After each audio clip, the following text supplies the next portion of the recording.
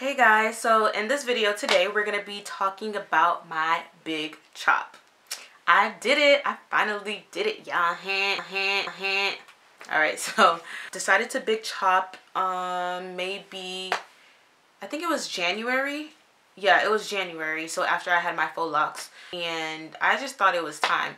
I just was taking out my locks and I was like, why don't I just big chop, you know? But we're just going to rewind just a little bit. Okay, so pretty much we're going to talk about when I first got relaxed. Well, up until my journey up to now.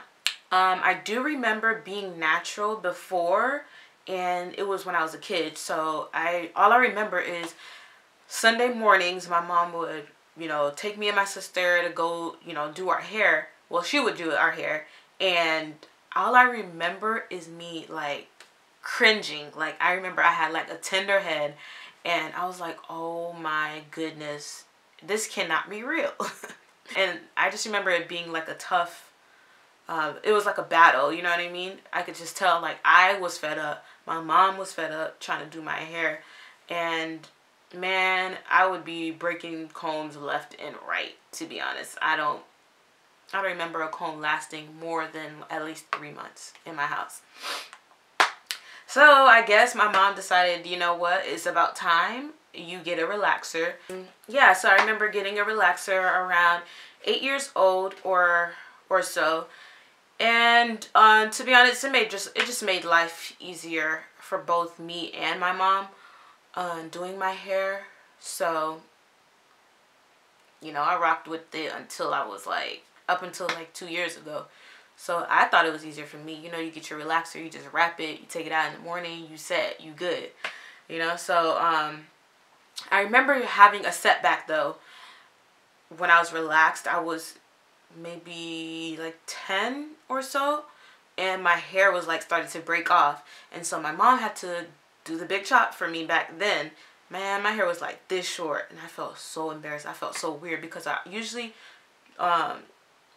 I had like decent amount of hair, like at least shoulder length.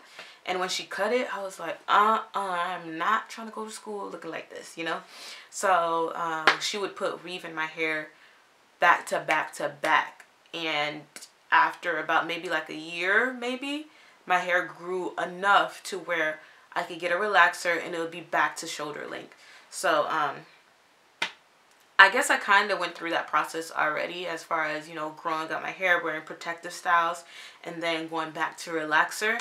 Until that point, until I got my relaxer again, I stayed relaxed.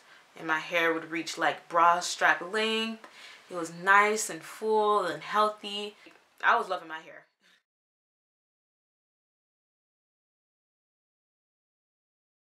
The reason why I decided to go natural was because my hair started to like thin out. It started thinning out like in the middle part, and I was like, yo, what in the world?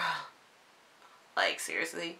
My mom kind of has thin hair already, so I'm like, no way. If I'm gonna have thin hair, I'd rather it be like natural so it can, camouflage that, rather than being relaxed where it's just gonna be straight and stringy. And that's how my hair was getting at that point.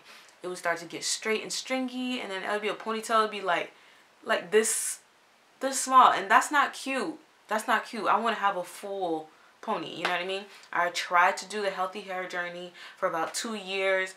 Nothing happened, so I was like, I didn't even think about going natural then, to be honest, because I just didn't think that I could deal with it, and I didn't think that I would look attractive with it. But I was like, everybody else was going natural around me, and I was still like, y'all could go natural all y'all want. My hair is gonna come back healthy, and I'm not gonna do it. It happened. Once my sister did the big chop, I was like, so she really did it. Can I do it? September 2015 is when I was like, okay, this is gonna be my last relaxer, and I make sure I wrote it down so I can remember. So I got my last relaxer, and then I started my transitioning journey. So I was pretty much relaxed for more than 10 years, maybe like 14 years. I was like about 7 years old up until 2022. And what made me go natural was my hair started thinning and I didn't think it was cute. I wanted to have healthy, long, luscious hair. And at the same time, I was like, you know what? I'm getting older. I want to know how my natural hair is, because when I have a child, I'm not going to relax their hair. I would rather them make that decision when they're old enough to do so. I want them to love their hair, you know? And every time I would see these, you know, all these girls walking around with their natural afros and things like that, I'm like, dang, y'all rocking it. Transitioning wasn't too hard for me. Then it started to become a little bit more to handle as the new growth grew, because I was like, yo, what do I do with my hair, you know? So then that's when I would just do like the little halo braids, like the two braids like this all the time. And then I would still do the bun with just like a headband or something. And oh, and wigs, duh. I would just clip on my wig, braid my hair down, and then yeah, keep it pushing. So that's how I handled my transitioning journey. Of course, I would be taking care of my hair, doing deep conditioning and things like that, when I take my extensions out. My weave out. Alright guys, so I'm natural, and if you guys are interested in learning, you know, rocking with me through this journey, my ups and downs, what works for me, what doesn't, please leave a comment letting me know, and I would be more than willing to do so. Thank you guys so much for watching. So at the end of this clip, you guys are going to see me cut all of my hair off. Yeah, I really did it. Alright y'all, thank you guys so much for watching. I'll see you guys in my next video. Deuces!